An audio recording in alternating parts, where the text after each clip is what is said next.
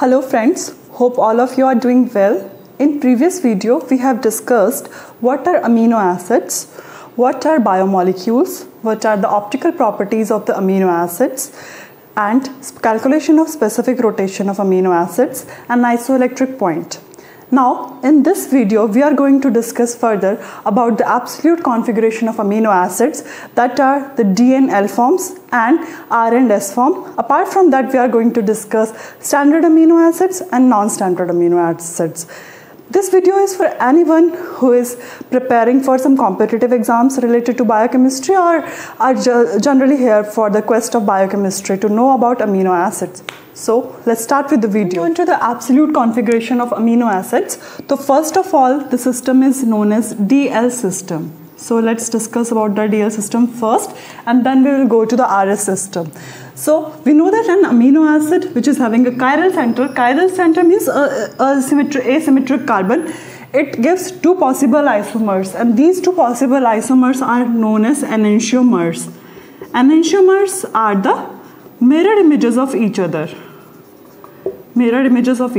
Okay, so for example, if we see, this is CO negative NH3 plus CH3H. This is the structure of alanine.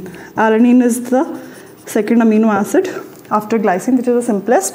So here R group is replaced by CH3 group. So it is alanine. NH3 plus group is present on the left side, so it will be L-alanine, and when it is present on the right side, it will be D-alanine.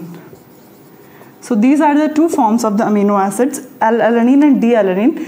So generally all the amino acids are derived from L-glyceraldehyde. So that's why all the amino acids are generally L-alpha amino acids.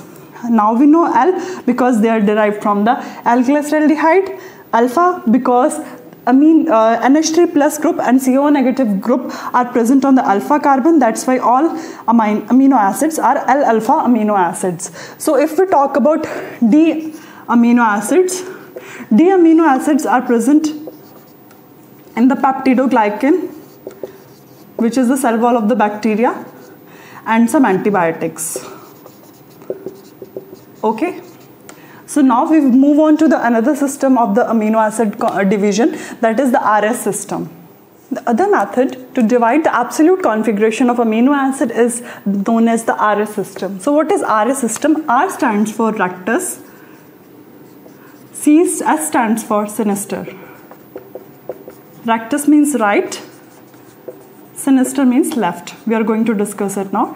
This is the structure of alanine, and it is the tetrahedral representation. Now, if we want to know whether it will be an R amino acid or S amino acid, what we have to do is, first step is to give priority to the atoms attached to the central carbon. Give priority to the atoms attached to the central carbon according to their atomic number.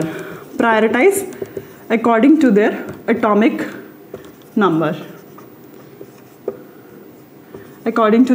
number.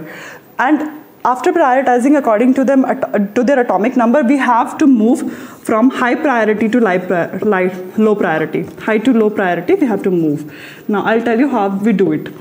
See, this carbon is attached to methyl group and NH3 plus group. A hydrogen atom is CO negative. So we know that it is attached to C, H and N. So we know nitrogen has high atomic number as compared to carbon, and so nitrogen is having the highest atomic number. We will give priority number 1 to this. Then we see this carbon is attached to oxygen, whereas this carbon is attached to hydrogen. So priority number 2 will be this CO negative. As it is after this carbon is attached with oxygen. This is attached with H group, and oxygen has more atomic number as compared to hydrogen. So second priority and third priority will be this, because it is carbon, and fourth priority will be this hydrogen atom. We can always ignore the priority number 4. So ignore the priority number 4, then move from high priority to low, means 1 to 2 to 3. If we move from 1 to 2 to 3, in which direction are we moving? This is a clockwise direction. If we see a clock moves in this direction, so it is a clockwise direction. If it is a clockwise direction, then we can say it is R amino acid. Okay, and R amino acid means it will be D amino acid. in general. And if we check this one out, priority number 1 this, priority number 2, priority number 3, priority number 4 we can ignore this. So it is moving in this direction. Which direction is this? Opposite to the clock direction. So it will be anti-clockwise direction. And if the direction is anti-clockwise, this will be S amino acid, or we can say it will be L amino acid.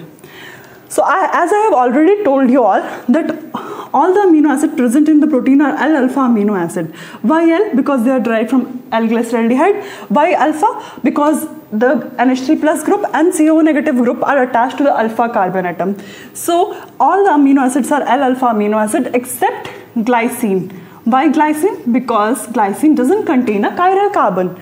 So if there is no chiral carbon, there will be no L or D forms. So glycine is the only exception to this. And second exception we must know is this. All the R amino acid present are D amino acid, and all the S amino acids are L amino acid. The only exception to this is our amino acid cysteine. Cysteine, in case of cysteine, R amino acid is L amino acid. Okay? So now we will move on to standard amino acids and non-standard amino acids. Now moving on to standard amino acids. What are standard amino acids and what are non-standard amino acids? First of all, what are standard amino acids? So we must know there are more than 300 amino acids present inside the cell. And out of these 300, only 22 amino acids are those that are present in the protein. So these 22 amino acids which are present inside the proteins are known as standard amino acids.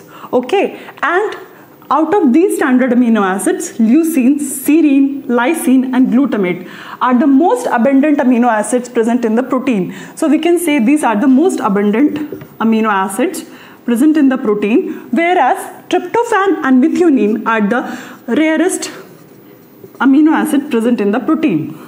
Now, if we divide amino acids according to their polarity, we can divide it into 3 categories. So first of all will be the amino acids with non-polar side chain. I will explain what it is. I will explain it to you.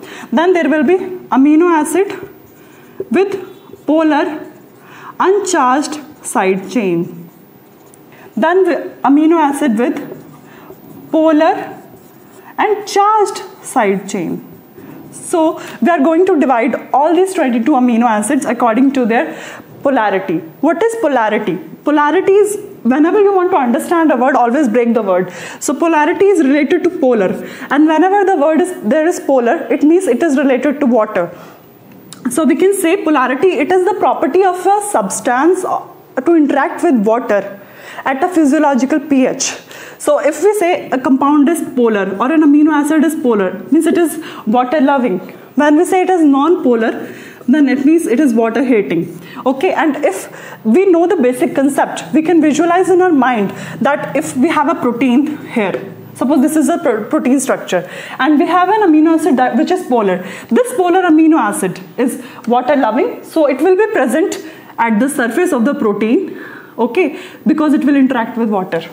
And if we have a non-polar amino acid, it will be present inside the center or the core of the protein, as it is water hating. Okay, so now we are going to divide these amino acids according to their polarity. So amino acids which have a non-polar side chain are various amino acids like glycine, leucine, valine, and so on. We are going to discuss it later.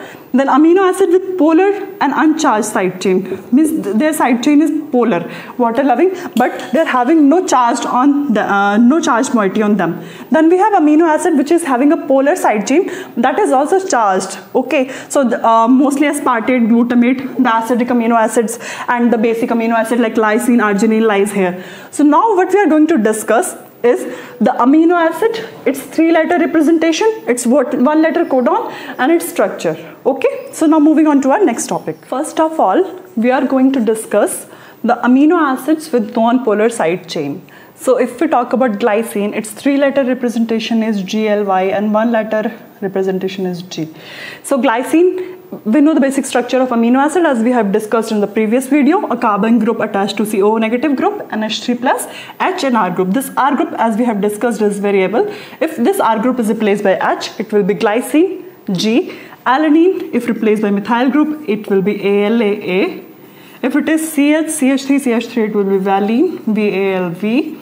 Leucine, CH2, CH3, LEUL. Isoleucine, we know iso represents the configuration, so ILE. Mostly it is the first three letters, okay, and I. CH, CH3, CH2, CH3. For proline, we know it is an exceptional amino acid because it is containing an imine group. It's an amino acid. So the overall structure of proline is this. This is not the R group. This is the total structure of proline. It is represented by PRO and P. It is an amino acid. Methionine, MET, M, CH2, CH2S, CH3. Phenylalanine, CH2. This benzene ring, PHE.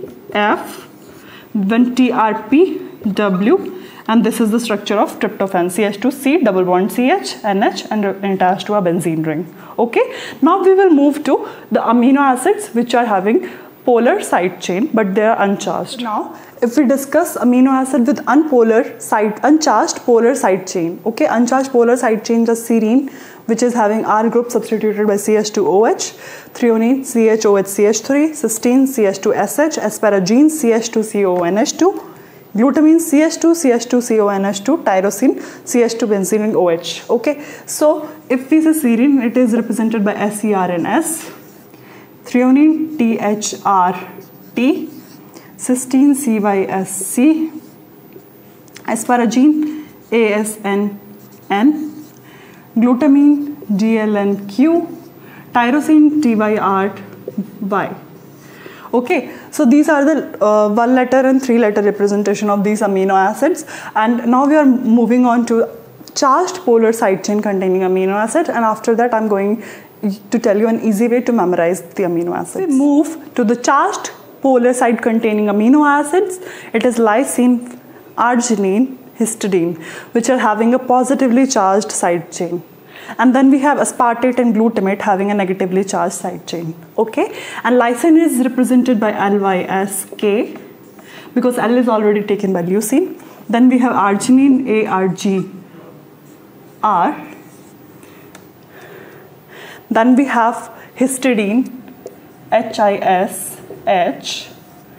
As arginine is R because A is already taken by alanine. Then we have, for aspartate, we have ASPD. For glutamate, we have GLUE. So now, if we see the structure of lysine, R group is replaced by CH2, CH2, CH2, NH3+. In arginine, it is CH2, CH2, CH2, NH, C double bond NH2 plus NH2. In histidine, it is containing an imidazole ring. In aspartate, it is CH2, CO negative. In glutamate, it is CH2, CH2, CO negative. So now I am going to tell you how to classify these amino acids. See, we can say that if we divide the amino acids according to their occurrence in protein, the maximum protein amino acid which is present maximum in protein is leucine, and its percentage is 9.1%. The amino acid which is present in the minimum amount is tryptophan, and its percentage is 1.4%. Okay, and Pi, as we have discussed, is the isoelectric point. It is the pH at which the net charge on an amino acid is 0 and there is no net electrophoretic mobility. So arginine is having a maximum Pi, that is 10.76, and aspartate is having a minimum Pi, that is 2.77. Okay, now if we divide the amino acids according to their chemical structure, the amino acid can be divided into these categories: aliphatic like glycine, alanine, valine, leucine. Sulfur containing like cysteine and methionine, they contain sulfur in them. CH2SH group, as we have seen in the structure. Hydroxyl containing a serine and threonine. If we say aromatic, aromatic is like which is like if we see chemistry which is following Huckel's rule or is having 4n plus 2 pi electron, so we can generally memorize the aromatic amino acids are phenylalanine, tryptophan and tyrosine. If we talk about amino acid, as we have discussed, the amino acid is proline. Okay, and the amino acid which are containing carboxylate group are aspartate and glutamate. The amino acids which are containing an amino group are lysine and arginine. The amino acids containing an amide group, that is CONH2 group, are asparagine and glutamine. So now, I hope I'm clear to you all now. So we will move on to non-standard amino acids. If we talk about non-standard amino acids, so what are non-standard amino acids? We have discussed that there are almost 300 proteins present inside the amino acids present inside the cell, and out of those 300 amino acids, 22 are constituting proteins. Apart from that, there are other amino acids which are not directly contributing in protein but are having some various other biological functions which are important, and these amino acids are named as non-standard amino acids or non-conventional amino acids. So ornithine and citrulline are the example. Ornithine and citrulline are involved in urea cycle, and they are also the key intermediates for arginine biosynthesis. Arginine is an amino acid which we have discussed. Okay. Azacyrine is an amino acid which acts as an antibiotic. Okay. And these amino acids, namely 4-hydroxyproline, 5-hydroxylysine, desmosine, N-acetylserine, and formylmethionine and gamma-carboxyglutamate, are formed after post-translational modifications of normally occurring amino acids, that are the standard amino acids. And this gamma-carboxyglutamate, this amino acid is found in a blood clotting protein known as prothrombin. Okay. So if we say these are the amino acids, and apart from that, it was thought that these non-conventional amino acids were present inside the protein after the post-translational modification. But there are some exceptions which are included in the protein during the translation process. For example, selenocysteine and pyrrolysine. So if we discuss about selenocysteine or pyrrolysine, selenocysteine is also known as Selenocysteine is also known as 21st amino acid. Then we have another amino acid, pyrrolysine. This selenocysteine is having a structure similar to cysteine, but instead of sulfur group, it is having a selenium metal. Okay, so if we write the structure,